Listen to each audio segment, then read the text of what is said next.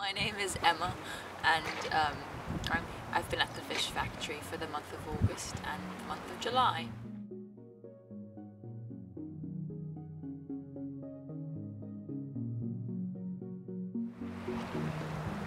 You went to see the sea today. You walked to the edge of the earth. The sea is footless, without eyes. The dawn yawns, the fog sighs. You see tongues of waves licking the shore. You see the bay shuddering as seagulls soar. You see dough like crests foaming butter. You see water raised into snow. You went to see the sea today. You brought her all your bones. The sea is spineless, she cannot stand. She has no heart, she has no hands. You throw a stone like a fist. You see the woman the mountain kissed. You see an alligator in the fog. You watch yourself become a dog. The soul is an ocean place, you think. A fool holds a seahorse, a fool will sink. You went to see the sea today. You walked to the edge of the pier, where children were fishing, with poles by a tub, where a stingray lay in gutted decay, fermenting for a feast. Up above, the clouds hover, pregnant with water daughters waiting to fall home. You remember when August would scorch the goat, when you would leap into the ocean's throat. You fell like a cataract into her eyes, like waterfalls from the broken skies. You saw her halls of holy phthalo, you saw the silence of her viridian halo.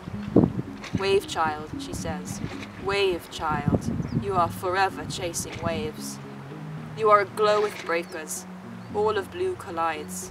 She tremors, then flops. The sea unhooks you without claws. The sea unwinds you from her shores. You went to see the sea today. What you found you'll never say. But the way of a wave is to wave, and to wave at the waves is the water's way.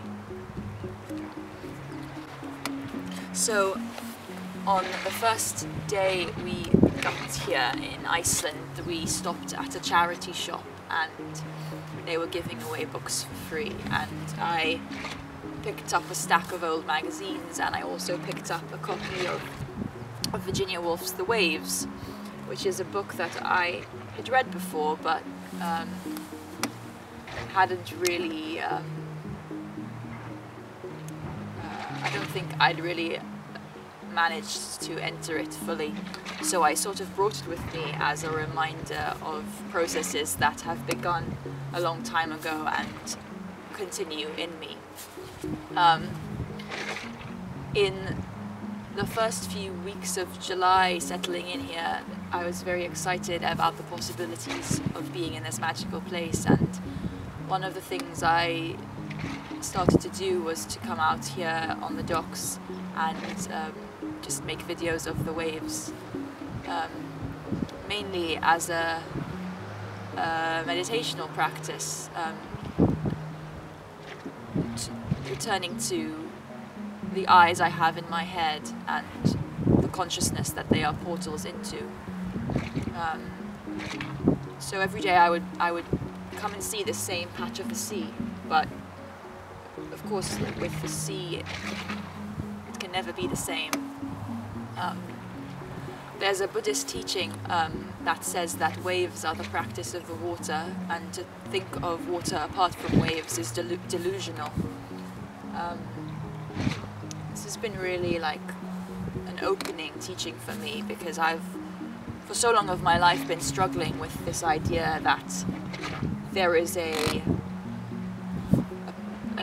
place where I can get to if I work really hard, where my mind will be still and calm and I will be able to be in control of my internal weather.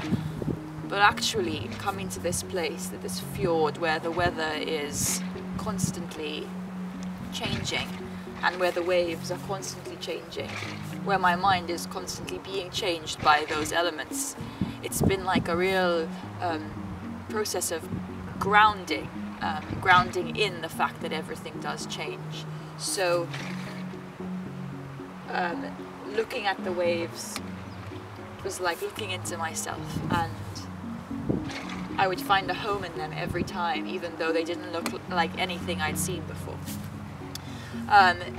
So I ended up working on a project that became a video installation, which I called The Sea Inside, and it was a 1 hour long video that could be played on loop till the end of time if need be, and it was composed of these videos of the waves in grayscale,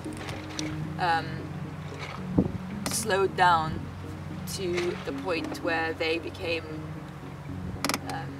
real abstractions. And what I wanted to do with this video was draw attention to the grey matter inside us that makes up our memory, that makes up the kingdom where we're constantly like roaming about as selves. And I